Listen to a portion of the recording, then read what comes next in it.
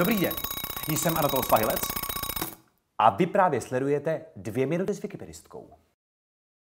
Čas.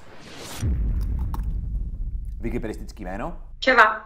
Proč Czeva? Podle našeho kocoura původně, který se jmenoval Czevert, což byl ještě původně čert, ale lidi si to pletli se stavebnicí, že jsem se psala anglicky, takže jsem to přejmenovala, aby tam byl trošku odkaz na Česko, to znamená píše se CZ. Takže ne Cheva, ale Czeva.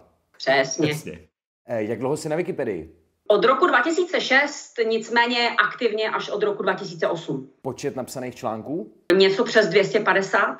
Jaký byl tvůj první článek? O rudým Linkovi. Jaký je tvůj nejčtenější článek? Přeložený, to byly poruchy autistického spektra a ten, který jsem zakládala na prázdné stránce, byl právě o rudým Linkovi. Článek, který by do tebe náhodnej kolemjdoucí nikdy neřekl? Asi bych řekla, že vršovický dloubák.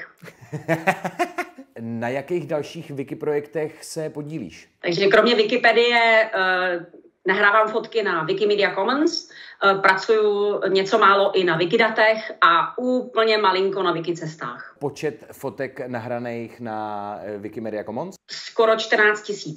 Co fotíš nejradši? Klidná místa bez lidí. Fotka, za kterou si na sebe nejvíc pyšná? Pyšná jsem asi na všechny fotky těch zapadlých židovských hřbitovů, ke kterým jsem se prodírala skrz trní, kopřivy a bahno, ale asi moje nejoblíbenější fotka je ta z jedné procházky podél Vltavy. Proč by měli lidi vkládat fotky na Wiki Commons, to znamená fotky se svobodnou licencí? Určitě, protože můžou pomoci ostatním a navíc vlastně využít fotky, ke kterým, to si přiznejme, se třeba už nikdy nevrátíme. Co podle tebe nejhoršího by se Wikipedii nebo na Wikipedii mohlo stát? Já bych řekla, že třeba i jenom plíživá ztráta svobody výběru témat, výběru informací, o kterých se smí psát.